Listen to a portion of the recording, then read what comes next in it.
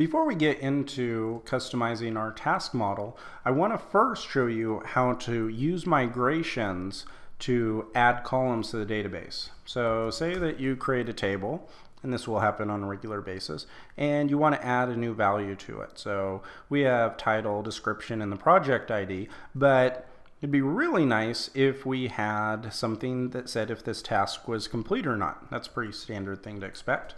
So I'm going to come here and say Rails G migration add underscore, and there's two conventions here. You can do it like this where it's snake cased, or you could do camel cased where you say add, we're going to say completed to that kind of thing.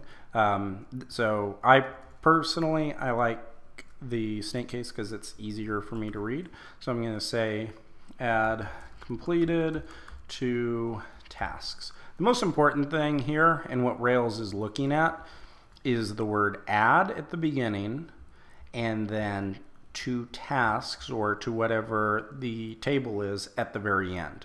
So that's telling it what table that it's going to automatically add to. So I'm going to do add completed to tasks, and I want this to be completed, and I want this time for the value to be a Boolean.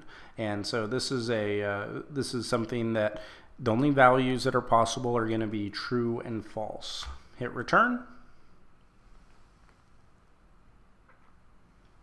Created our migration, and let's go take a look at it before we run it. So open this migration, and you can see that because we put right here, we put a very descriptive title with a specific naming convention, it knew right away to use this tasks table, which is very cool. This saves a ton of time. You don't have to do this yourself.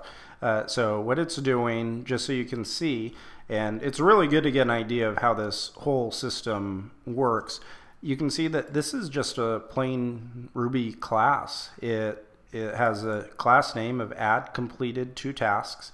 It inherits from active record migration, and this is a method that's in active record migration that we're customizing.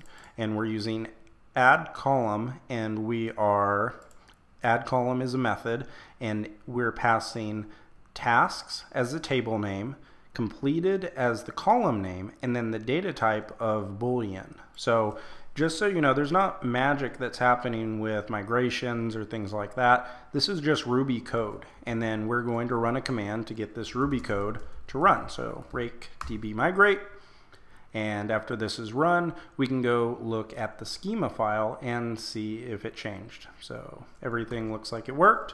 Come back to the schema file, and now you can see we have a Boolean value that says completed right here. And so now we have access to it. And now in the next video, we're going to start adding that completed value and some of the different callbacks into this task file.